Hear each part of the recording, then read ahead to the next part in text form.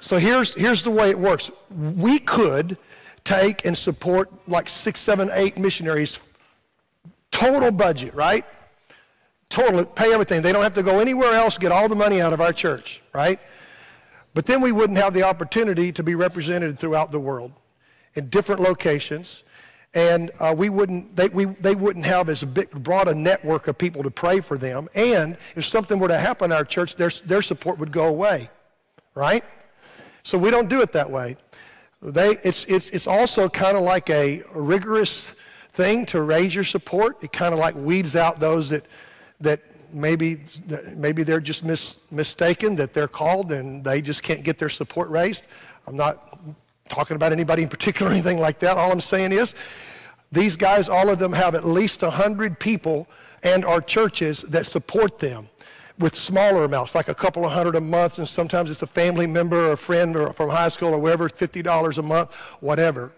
And so they have a broad base of support and prayers. And when they come back, we get to hear from them and share. If you'll notice in your bulletin, we only have a couple of people that we support from the area where these people are from. And so, and I've got to be careful what I say here because we could be live back here any minute. And are we live back again? Yes, we are. Hello, people online. Welcome home. And so it's very important that we do this. And the way this works is like, look, we give our tithe, and then when the Bible, Malachi and other places the Bible talks about offerings, I believe the number one most important offering is an offering to help people that take Jesus everywhere, okay? And so that's very important. And so as you get paid weekly or every other week or monthly, take a portion of that and give an offering above your tithe. I notice that sometimes if somebody will mail in tithe, and I know these people that have the personality type. They're saying, God, now watch, I'm being obedient to the letter. And they give their offering, their tithe, and it's $131, $4.50. I mean, it's to the point. Listen, that is not the heart of God. You know, it's not the heart of God. God wants your heart to be that you give.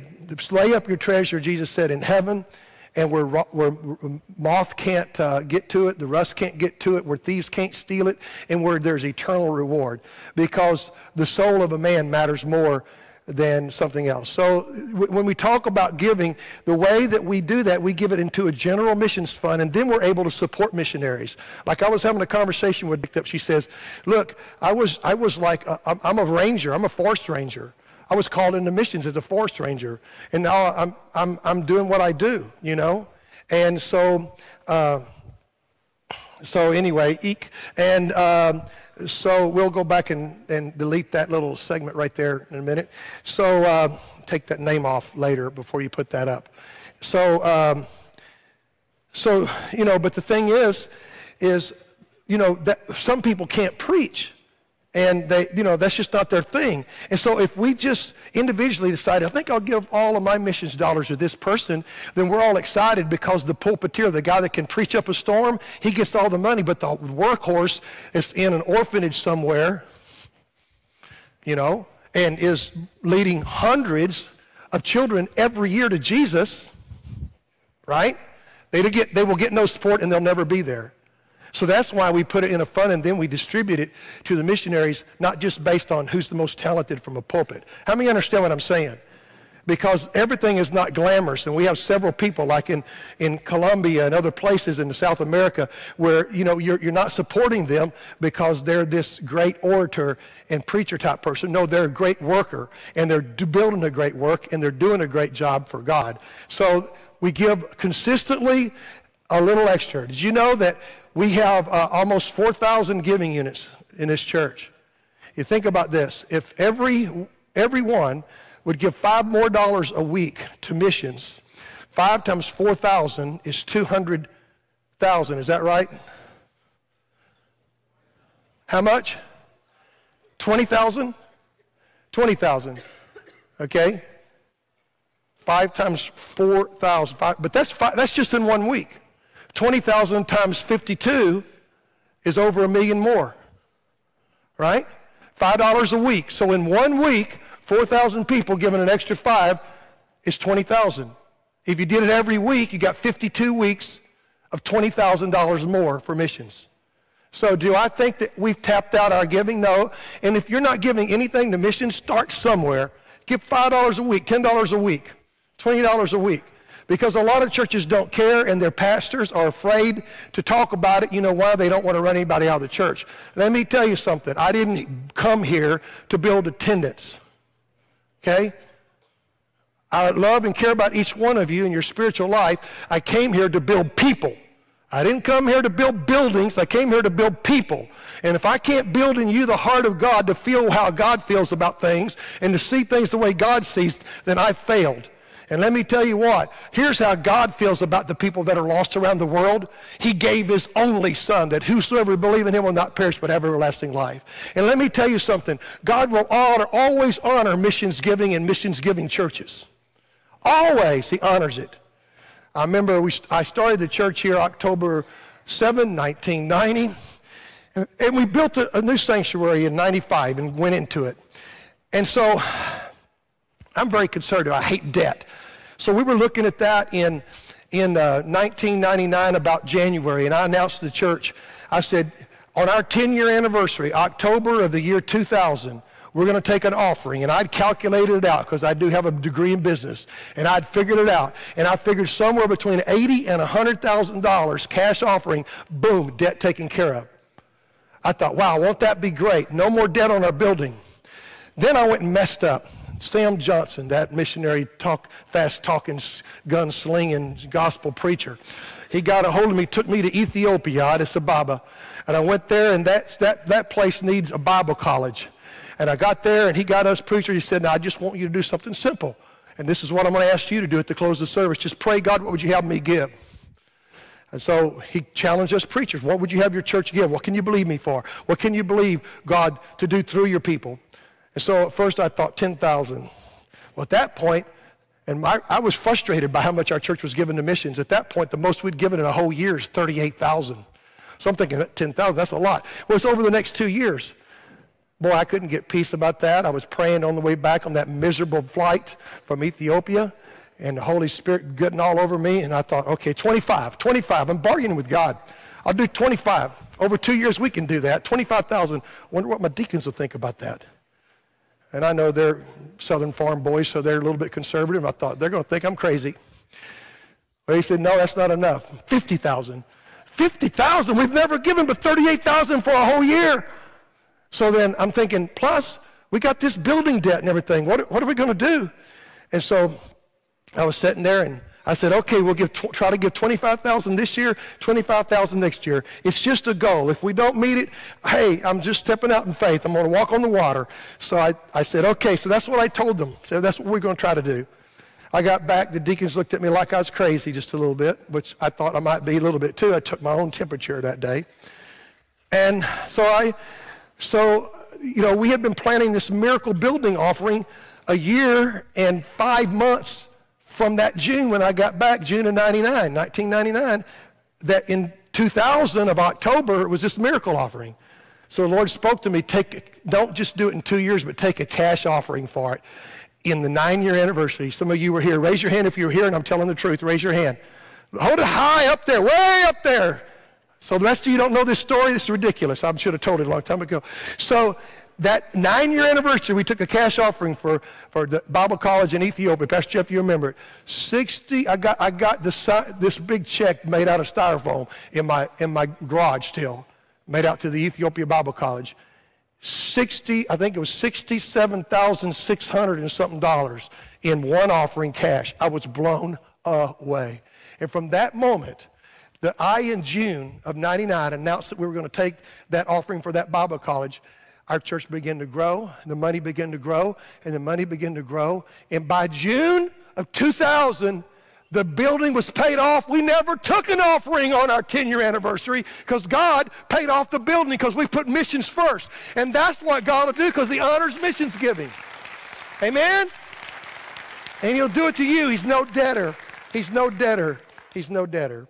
Well, the message title is Pray, Give, and Go. How many saw Baylor play terrible? That's because the men's coach makes his players nervous in big games. He tenses them up. They played like they drank 40 gallons of coffee. They were never in control. They were out of balance. They were throwing shots up before they were controlled. They were dribbling the ball off their nose. They were awful, absolutely terrible. But the women's coach, she knows, she's got poise. They won.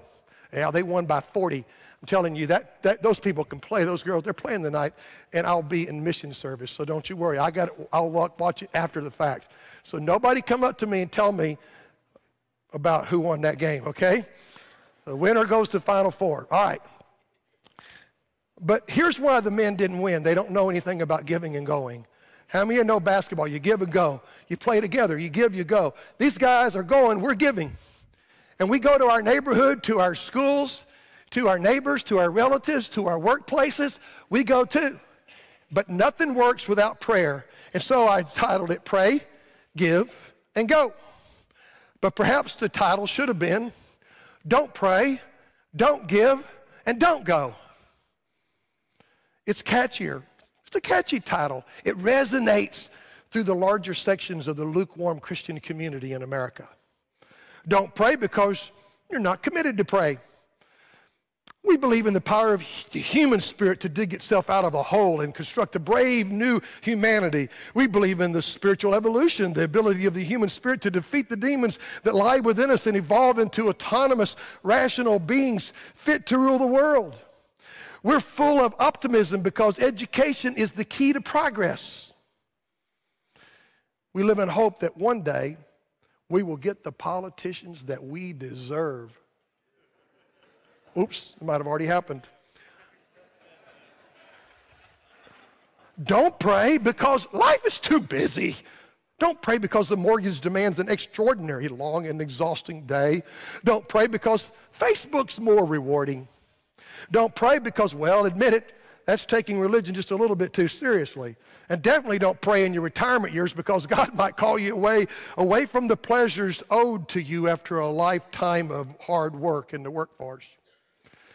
And then don't give to missions because if you did give, that would mean you've been praying. Greed is good because God wants his people to be showered with blessing and prosperity and every material thing that life has to offer. Buy a larger house, go on exotic holidays, go on weekend trips, pay for every whim that your children have, anything and everything, from the arts to travel to school events to every sport that's ever created, every sport. Involve them in everything because after all, your children are the most important thing in the world to you. Then come to church and thank God for such wonderful things. There are many reasons why we shouldn't give to missions. The economics is easy. If you give money, if you give it away, then it's not yours anymore. And if I preach don't give, nobody would leave here saying, all he wants, that church wants, is my money. And it's a win-win for me. And now here's the real chestnut. Don't go. Who in their right religious mind would pack the bags and head off to some ill-forgotten third world country in a remote part of the globe? We know that God saves he who he wants to save, so why does he need me to go off there, sell my house, and learn a new language when everybody ought to be speaking English anyway? So a great sermon title would be Don't Pray, Don't Give, and Don't Go. It'd be great because everyone would leave here feeling good. And most of the Western church has already been doing this for a long time. So it's a tried and tested formula. What do you think? You'd probably say you disagree with all that I'm saying. But let me ask you a question. Do you pray and intercede for missionaries and for the lost? Do you give to missions? And is your heart open to go? For the Bible says, Jesus said, in Matthew 28:16, then the 11 disciples went to Galilee to the mountain where Jesus had told them to go. And when they saw him, they worshiped him, but some doubted. Then Jesus came to them and said, all authority in heaven and earth has been given to me. Therefore, go and make disciples of all nations, baptizing them in the name of the Father and the Son and the Holy Spirit, and teaching them to obey everything I've commanded to you. And surely I'm with you always to the very end of the age. I want you to notice what Jesus said there. He said, make disciples. You see, it's one thing to share the good news that Jesus Christ lived a sinless life, was God incarnate. He was born of a virgin. He came, he lived sinless. He died on the cross. He was buried in the grave. The third day he rose again, and he appeared to so many. Then he ascended up into heavens, and that's the gospel, simple gospel right there. And he's praying for you and I, and he loves you, and he's offering you eternal life. And he is. That's true. That's easy. We get that, don't we? But you know what Jesus said? He says, make disciples. He didn't say just tell them the good news. That's part of it, but now we teach them to observe all things I've commanded, and that's hard work. That's what these guys do, is hard work. That's what we should be doing. In other words, you get intricately, personally involved in someone's life, and you talk them through, you teach them, you walk through life with them, you help them flesh out their faith and what that looks like, where the rubber meets the road, and how you live your life. And that, when you're making a disciple, someone that you've taught to walk with God. And he says, and to observe everything I've commanded, and to obey everything I command. Oh, but that's legalism. Even in giving, it's legalism. Oh, well, just a minute. Just a minute. Do you think the New Testament requires less than the Old Testament? Do you think after Jesus came and died on the cross and rose again, that God suddenly goes, all that stuff I said, thou shalt not and thou shalt do, that no longer applies? Free ticket, everybody eat, drink, and be merry. We all get to go to heaven, universal salvation. You're all there? Absolutely not. Did you know that Jesus was a Pharisee? How many of you knew that? The Pharisees were a branch, just like you say evangelicals. Now there's evangelicals, there's this group of evangelicals, this group of evangelicals, and this group of evangelicals. And Jesus' particular group of Pharisee was the Hasidics, the Hasid. How many of you know you've seen them in New York City, you see them in Israel, they got the long tassel hair that comes down here. They're marked by that. How many of you know what I'm talking about? Now, the current Hasids, the Hasidic community, Jewish community, the current one is not what Jesus was. The ancient Hasidic people, here's what their motto was. You go way beyond. That's why because the law says you cut your hair never above the middle of the ear. So they always would do it longer. Well, of course, they have the law still on stones, but we have the Spirit, the law is written on our heart. And the Holy Spirit leads us, and Christ is within us. But the Hebrews who have not, the Jewish people who have not accepted Jesus as Messiah, they only have the law external, and yet they do a better job than many of us with the external law than we do living when we have the Holy Spirit and Christ embedded in the law written on our hearts. How many know what I'm talking about? Why? Because we don't live in the fear of God, that someday God's going to judge those, both the wicked and the righteous. We don't live with this awe of God, knowing that what God says, he says, thou shalt not, and he meant it. Thou shalt, and he meant it. And you see, Jesus, you see in his teachings, he wants to go farther than the minimum requirement. Remember, he says, the law says, thou shalt not commit adultery, but I say you don't lust in your heart. It's beyond that. Don't even look, don't even think. He says, the law says that, and when he criticized the Pharisee, it was the religious leaders of the Pharisees. It was a small group of them that he was criticizing. Okay? And he says, the law says, they were proud that they were paying every bit of their tithe. Why? They did that only because of religious pride.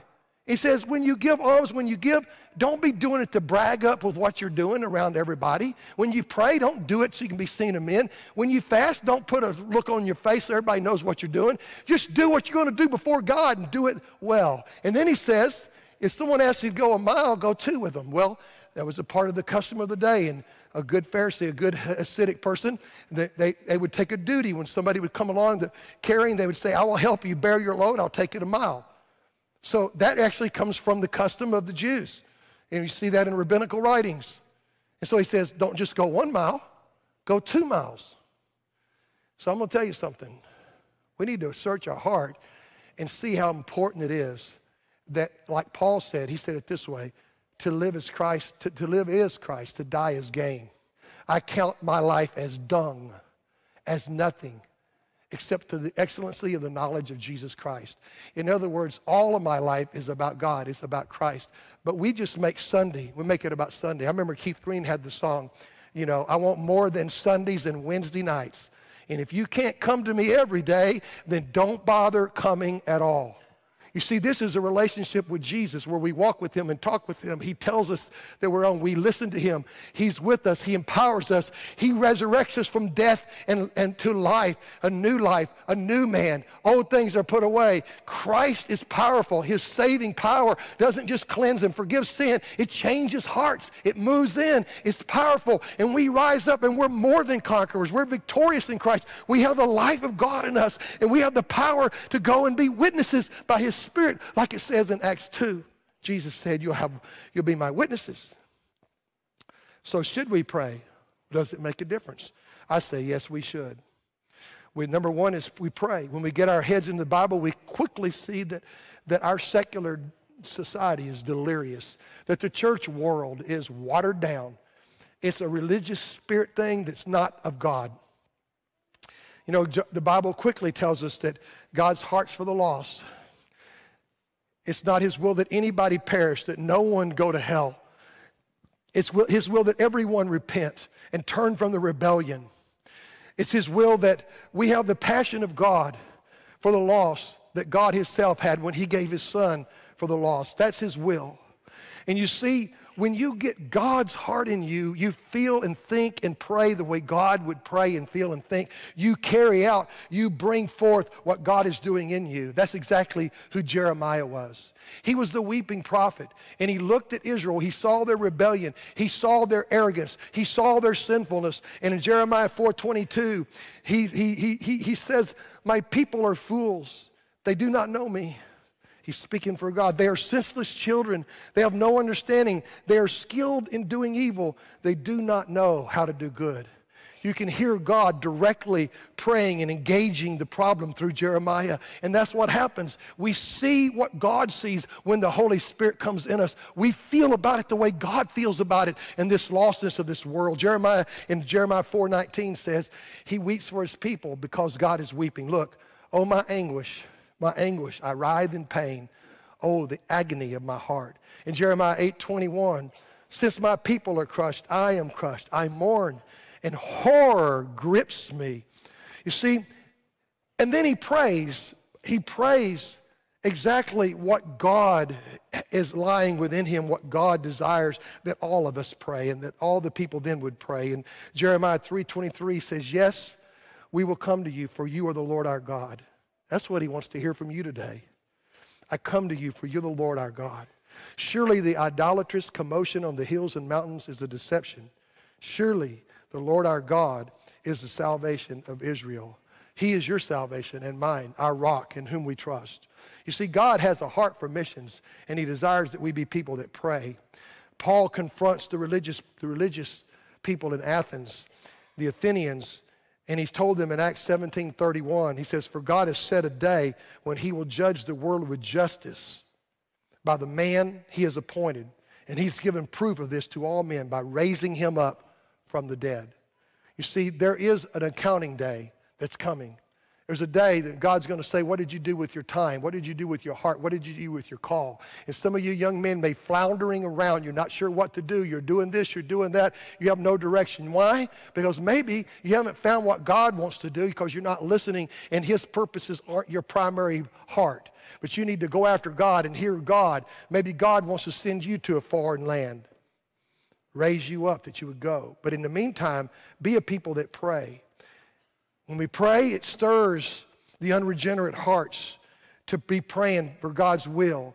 We pray God's will in reference to missions, and it's saying we refuse to accept what is normal, what is perverse in our secular society. We pray God's heart. When we do that, we pray against every evil, selfish agenda, every scheme, every interpretation which is at odds in the norms that God originally established for the world.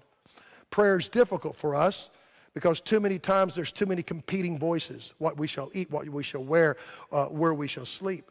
But Jesus said, seek first the kingdom of God and his righteousness, and all these things will be added to you. But too many voices said, eat, drink, and be merry, for tomorrow you die. And we forget that there's something that how short life is and how short we have to make a difference, that's eternal difference. Let me tell you something, we are all dying quick. Sister Yulstead is 95, and if you're not, you are today. And Sister Yulstead, are you listening to me? Are you 95? Are you 95? 94? You're 95, close enough. So 20 lifetimes will take us back to Jesus. That's pretty close to when Jesus was on earth. 20 100-year lives. So you stack them. It's very close to when Jesus was on earth. You understand? And listen, light goes boom. And some of you, you can tell and you remember when you were young and your mind thinks that way, but you can't move. I remember when I could shoot basketball and I could stand flat-footed and jump up and stuff that thing. And if I'd have been on Baylor, South Carolina would have never beat us. You always get better the older you get, you know? But I'm dying. My time, my days are numbered, my years are numbered, and so are yours. And so what we must do quickly to make an eternal impact. And this is it. God, give us your heart. The heart of God is missions. He gave his son, Jesus, to bring this gospel to the world. And so we pray, and the next thing we do, we have to give. And giving sacrificially, you must first give in obedience. So just don't forget that. So if you're not willing to honor God with his program to give to the church's furnace, say, well, I believe that's legalistic. It can be if your heart is wrong. It's never legalistic if your heart's not wrong. Because if your heart's right, then all of your treasures are God's laid up. And you give beyond. You're not measuring what's the minimum, what do I have to give. No, you're giving. Are you with me? And so giving sacrificially is giving above and beyond as God blesses you. Giving sacrificially means missing the money you would otherwise have. The Bible has a lot to say about money, storing up treasures in heaven, and about generously supporting others in need, and about going into all the world, and that costs money and time. The underlying principle is what Jesus did, and it mentions it in 2 Corinthians 8:9. Look at this. For you know the grace of our Lord Jesus Christ, that though he was rich, yet for our sakes he became poor, so that you through his poverty might be made rich. So that when you give out of your resources consistently, regularly, weekly, monthly, however you do it, and you give when you have a resource, a pool, when you have a storehouse of money, and you reach into that and go, hey, I'm going to help the church reach this $100,000 goal, and I'm going to write a big check. Maybe you've never written it down. I remember the first time I wrote a check for $10,000 to missions. I remember that. That was, back then, that was something, I'm telling you. But I'm telling you what, God honors and God will bless and God will take care of you. He's never a debtor to anyone. So give as generously as you can as the Spirit allows you to missions. But we can't stop there because there's a lot of young men and women in our church and old people who are retiring and people everywhere. And the Bible says go. And if God calls you to go, you need to make yourself willing. It may not be to a foreign land, but there's something you can do that's about winning souls. Find God's plan. See, every one of these guys, they find a plan. Maybe it's to teach English. Maybe it's through a coffee shop. Maybe it's through home group thing. There's a plan. They figure out something to do to meet a social need, to meet a person, so that then they love them in a tangible way so they can give them Jesus. And guess what? It works in America. Get the people around you that need something, meet their need, bring them. Ask God to show you what can you do to win the lost, because we are called to go in our neighborhoods, at our work, in our school place, in our families. We are called to give them the gospel and make a difference. You believe that? And let me tell you what, if you got God's heart, you care about the lost souls, and you'll give and you'll go and you'll pray. Otherwise, you're like that first bunch that I talked about. Why do that? Let's don't go. Let's don't give. Let's don't pray. Because it's just a lot easier. Somebody here is being called to missions this morning. Hear the call of God for your life. St. Augustine, and I close with this, said, a whole Christ for my salvation, a whole Bible for my staff, a whole church for my fellowship, and a whole world for my parish. Let's not be satisfied with anything less as we consider God's claim on our life and the call to take Jesus to the whole world. We partner with great people. In Acts chapter 2, it ends and the Holy Spirit has just come and they're full of God. And they met daily together. They prayed. They broke bread together. They studied the Word. They met each other's needs as they had, and everything was common. Let me tell you something. These people that are here as our guests today are going to be sharing 8 minutes each. There's 5 of them, 40 minutes every year. Those that actually come on Sunday night, they walk away going, wow, most powerful event there is. And I want you to look at you. I'm looking at you. I'm not just saying this to the air. I'm talking to each one of you individually. You be here tonight because this is a community, and these are our representatives, and they're going where maybe we can't go. And we need to give them respect and encourage them. There should be standing room only. And unless you have to work or unless you have to do something else, you should be in the house of God. This place should be jam-packed. Because if you have the heart of missions, you love missionaries. A church that's full of the Spirit loves people that are missionaries. You hear what I'm saying? And you should be here. Don't you laze around. Baylor women, that game, it'll wait. Right? You can pull it up online. You can watch it. Besides that, if I go watch the game, they're going to lose. If I'm here supporting these missionaries, they're going to win. Right? Say amen. I heard one. All right? So here's what we're going to do. We're going to have the musicians come. We're going to sing a hymn of commitment. Take my life and let it be. It's not an easy hymn to sing. And I know this church is giving. Why would a church our size be number 30 nationally in the Assemblies of God and World Missions? Because you already give. But guess what? I do not believe for a minute that everybody here gives anything for missions every year. And we have, in this weekend, we're going to have 9 people from that region that is very sensitive, and they risk their lives, okay? We're going to have 9 people here, and what we want to do is we want to be able to pick them all up and support them every month. So if I can get everyone to increase $5 a week or even $5 a month, or maybe you're giving nothing, you start giving $10 a month, you'll never miss it. But it makes a huge difference for these people. And your heart, God will honor it. He'll honor it. When you lose a job, how you find a job. You get it. Why? Because God knows He's going to give through you.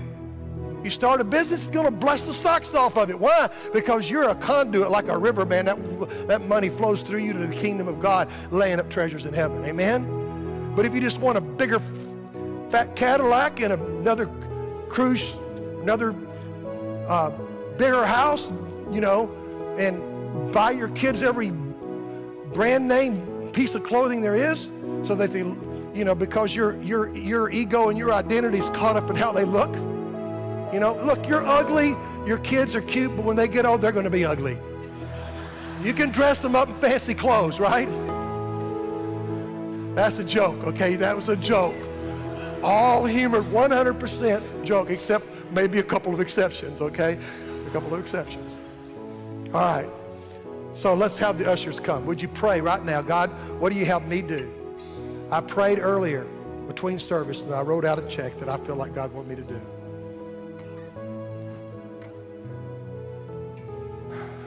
I thought in my head before, I'm going to give this amount. But after I prayed, I ended up giving double that amount. What God wants you to do.